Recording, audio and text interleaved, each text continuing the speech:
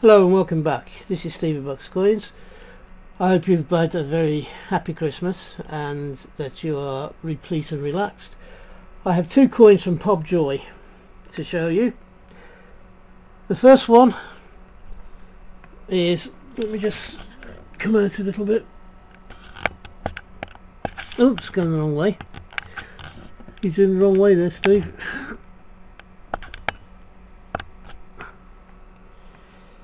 This is a new coin from Pobjoy.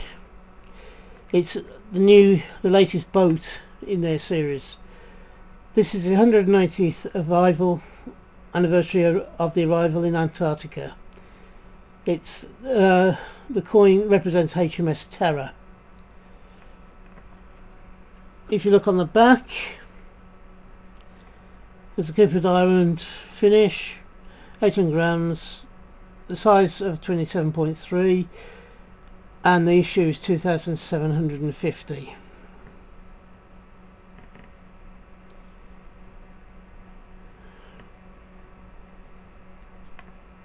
The issue in place is the British Antarctic Territories.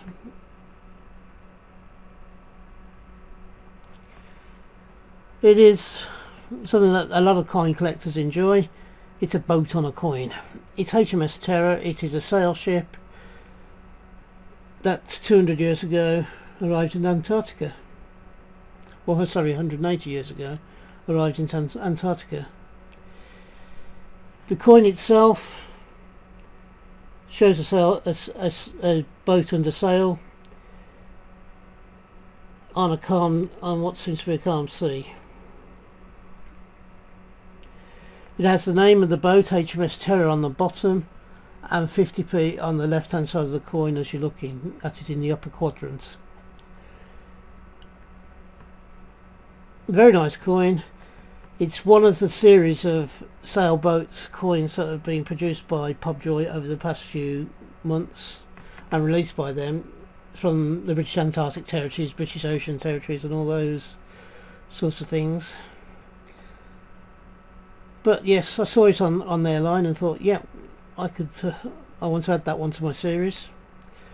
I think I'm missing one. I think I'm missing the Cutty Sark. I missed that one when it came out. The second one, we've been hearing for a while now as coin collectors that the £1 coin that we have been using for quite a while is going to be feeding out to territories, dependencies and other places are going to take on our multi-sided 12-sided coin. This is the first of them. It's called Climate Change. It's British Overseas Territories have issued it, and it shows a iceberg adrift in the ocean. It's the world's first new £1 coin issued on behalf of the British Overseas Territory. It's bimetallic, as our coins are, and it's been limited to 2,750 in this format, which is exactly the same as the 50p HMS Terror one. This will be available in other formats, obviously, and I think it will be released. Be a release coin as well, so it might well be a circulated coin that we may get to see in the future. Again, because it's a first, I got myself one. Yeah.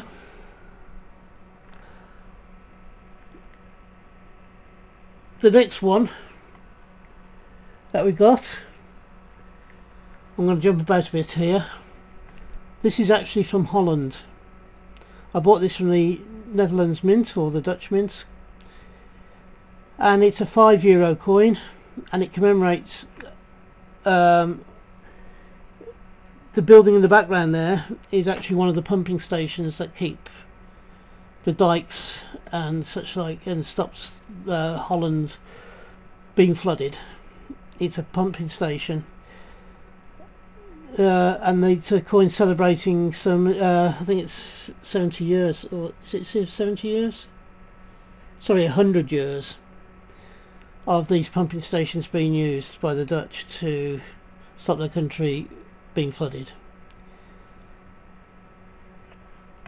There were 4 or 5 different versions of this coin. There's this one that you could buy for €5. There was a BU version of this one. This I think is just uncirculated rather than brilliantly uncirculated. The BU version I think was €12.50. This I got at face value for €5. And then there was the silver and the gold version of it. You can still get hold of this coin, I believe. It was issued last year in this year in 2020. Earlier on this year. I found this when I went on to look for the 75th anniversary one of D-Day. The 75th, they called it the 75th anniversary of freedom. I was unable to get that coin, but found this one, so I bought this one at the time. The last one in this review is another Pobjoy coin. A few weeks ago it was announced that there was a £2 Florence Nightingale coin. I went onto the site and it was sold out. However, there's been a 50p version celebrating the 200th anniversary of Florence Nightingale, of her birth, the 200th anniversary of her birth. It's got the value of 50p. It's got a picture of Florence Nightingale, one of the earlier pictures of Florence Nightingale when she was at her height as a nurse. Oh, excuse me.